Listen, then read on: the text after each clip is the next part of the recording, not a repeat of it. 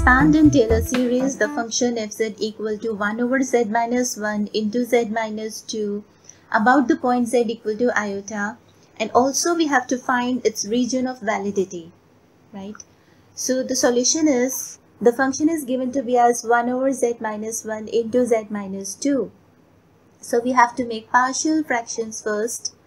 Just write down z minus 1 over here and z minus 2 over here.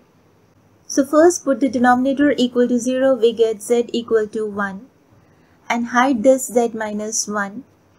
Put this value z equal to 1 over here, we get 1 over negative 1. So this is minus sign. And then put denominator equal to 0, we get z equal to 2. Hide z minus 2 and put the value z equal to 2 over here. We get 1 over 2 minus 1, that is simply 1. So here I get a positive sign. So this is how we make partial fractions. Let me write this as 1 over z minus 2 minus 1 over z minus 1. Fine? Okay. Because the point is z equal to iota, I need an expansion in z minus iota, right? So let me add and subtract iota now in the denominator. So this is z minus iota plus iota minus 2. And here also I'm adding and subtracting iota. So this is z minus iota plus iota minus 1. Because I need the expansion in z minus iota, right? So let z minus iota remains over here.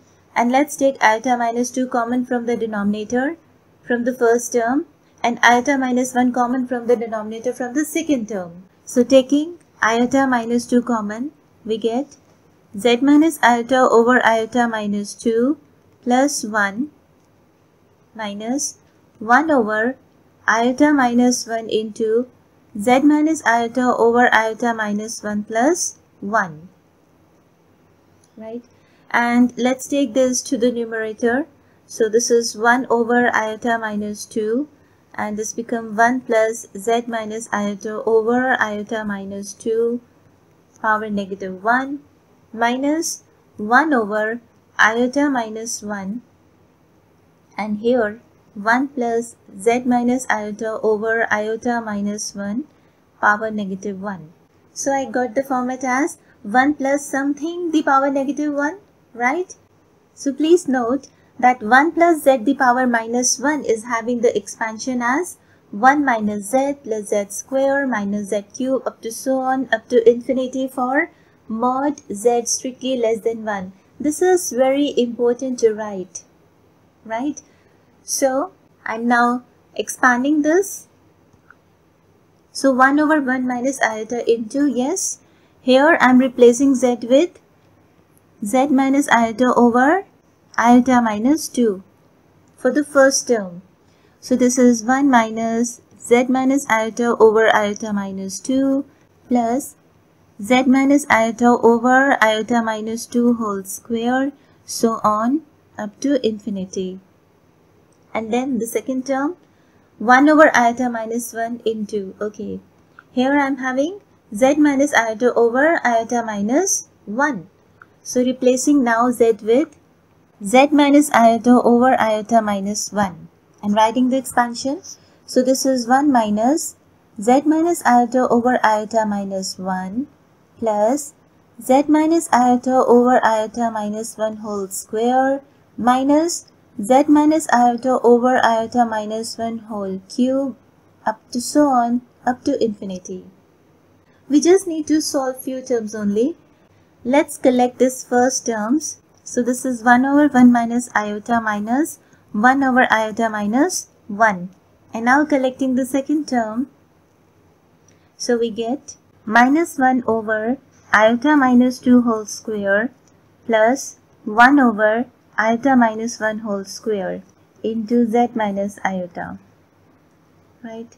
Similarly, the next term, collecting this and this. So we get 1 over iota minus 2 whole cube minus 1 over iota minus 1 whole cube, z minus iota whole square, and then so on up to infinity. So this is equal to, if you solve this bracket, you get 1 plus 3 iota over 10.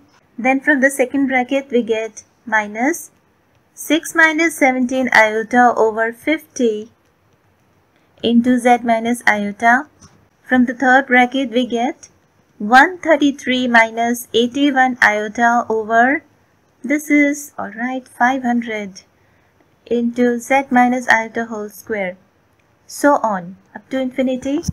So this is the Taylor's expansion of the given function about the point z equal to iota. And now to find the region of validity. Given function is this. Now where the function is not analytic, at z equal to 1 and z equal to 2. At these 2 points function is not defined. So function is not analytic at z equal to 1 and z equal to 2. So therefore radius of convergence is minimum of, alright. What is the radius of convergence then? It is the distance between z minus z0. Here z0 is given to be as iota. So first taking z to be as 1, we write minimum of 1 minus iota, and then taking z equal to 2 over here we get mod of 2 minus iota. And mod of 1 minus iota is square root of 1 plus 1, and mod of 2 minus iota is square root of 4 plus 1. So this is minimum of square root 2 comma square root 5. So what is the minimum value? It is square root 2. Hence, the expansion is valid for mod of z minus iota strictly less than root 2. Thank you.